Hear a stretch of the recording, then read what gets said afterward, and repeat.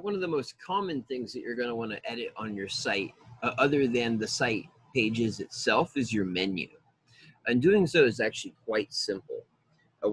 When you're logged into your site and you're on your home page, you can simply go up to where your site name is, hover over it, and click Menus.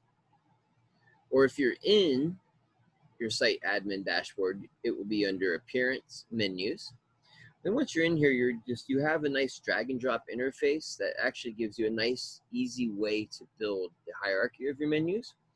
So you can drag and drop up and down to create order, or you can indent to create hierarchy. So one indent in will create a submenu.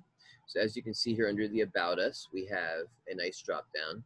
And then we can also create a second level of hierarchy. If we were to save this, we can create two levels. And then, of course, we also have our mega menus, which are, of course, graphical menus that typically have pictures inside them. And so those are simply controlled by hovering over these, and you find the mega menu button. The more general settings for this are found over here. And then you can actually get into the settings for this by clicking on this button.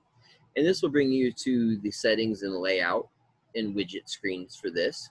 The graphical menus that we create, or the mega menus, are created through our widget called the InflatableOffice Featured Product widget.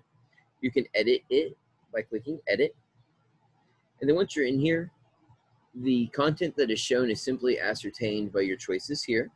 So the categories page allows you to select a page and simply mirror its content. Is really the best way to think of how this works. So if you were to click on all items, just like the all items page, it's going to list everything on your website.